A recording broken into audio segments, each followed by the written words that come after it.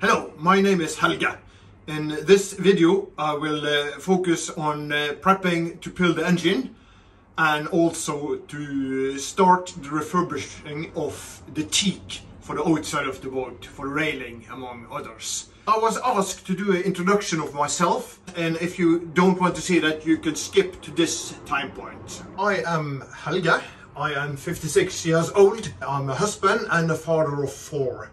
Whereas my youngest child, Sarah, is helping me with the video and video editing. She started doing that in the last video. She is a wonderful person to help me. I have a master degree from the Norwegian Business School, so something quite entirely different from boating. I've been working in DNB, one of the major financial banking groups in Norway, for 25 years, whereas 9 years as a product director. I choose to leave 7 years ago. I've never looked back, and now I'm trying to do very different things. Among other things, I've started editing web pages and now also YouTube, for example, and some consulting. Regarding boat life, I've always loved boating. I've had a lot of boats since the age of 16, and I've refurbished 5 boats before this Fisher project. Living in Western Norway, there is a fantastic coast of thousands, literally thousands of islands with no people and lots of space, obviously. No sharks, no snakes, really, that's bad. It's cold, it's the Norwegian weather, but it's a good thing too. So I dream about sailing this ship in the Norwegian coast and over the North Sea to England and different places, really. Last project I had was a Dragonfly trim-around sailing boat that I bought in 2019. It was 30 years old then and was in desperate need of some repainting. So I did that during winter, so it was ready for the 2020 sailing season, and I had a great time.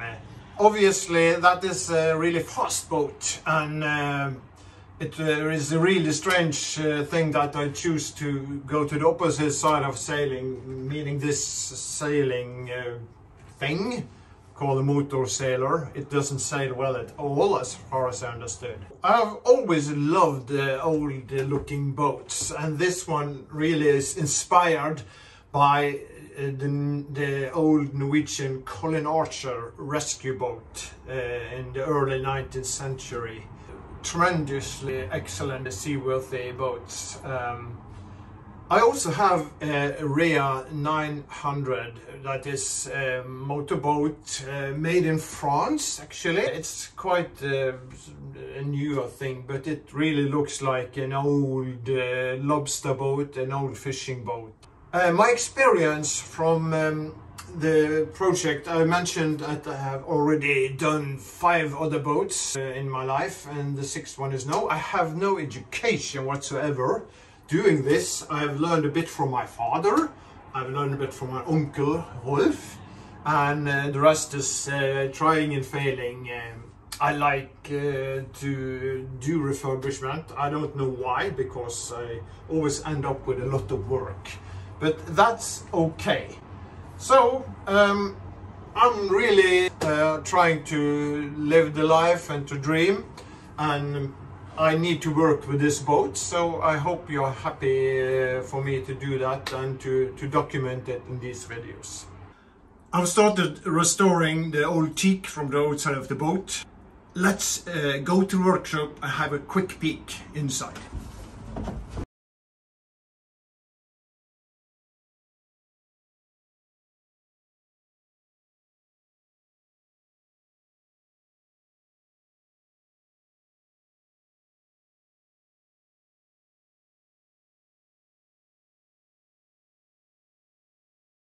So, we are at the workshop.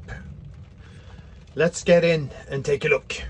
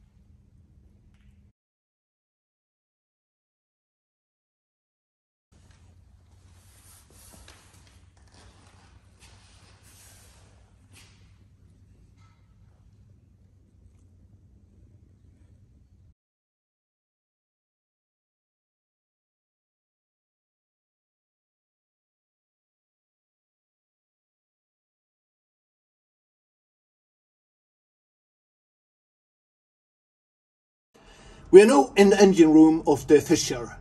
As I mentioned in the previous video, the engine mount is quite in bad condition because they have used a 2x4 wood to increase the height of the fundament. If I twist the motor, it's quite loose. This is also, of course, the feet that the engine is resting on, but it's also the base that it's standing on. We need to do something about that. First, I guess the diesel tank must be removed.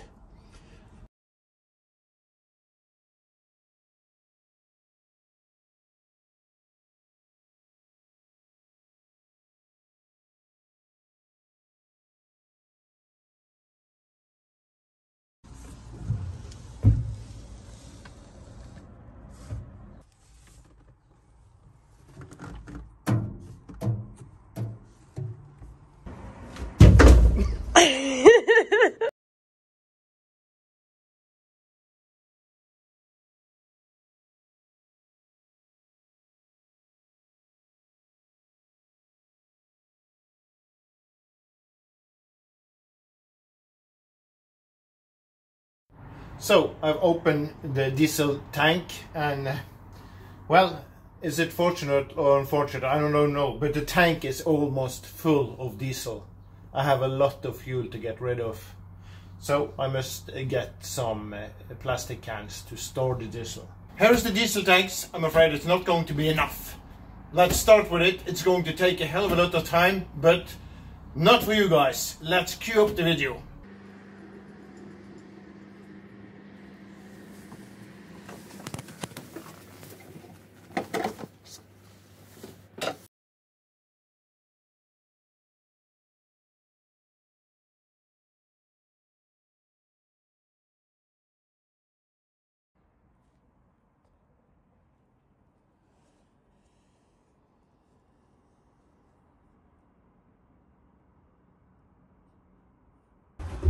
To get the tank out, I obviously need to remove some of the floor.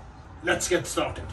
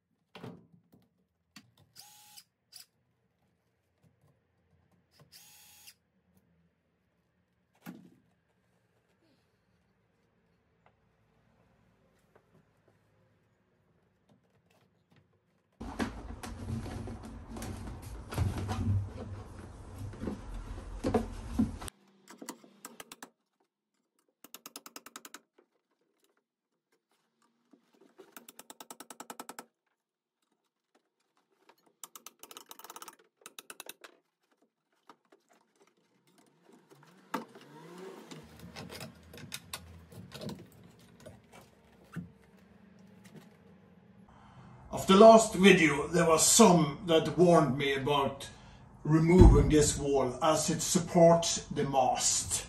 The weight of the mast will of course be pointing downwards here and the roof will need support. My intention is not to remove this wall but to take it away for refurbishment and then replacing it again. It will be support for the mast. I will, however, slightly twist the wall. That could implicate the strength of the hull, but I will take that into consideration when I strengthen the hull further. Okay, this is all we have time for this video. In the next video, I guess this wall will have to go. This engine needs to be pulled backward, actually forward in the boat. This wall will be removed anyway. Go all in. Let's see what happens. Thank you for watching, and if you have enjoyed this video, please leave a like, please leave a comment if you have any tips, input. I appreciate it, and I will try to answer every one of the inputs. If you don't like it, of course, don't click like, obviously. Thanks, anyway, bye.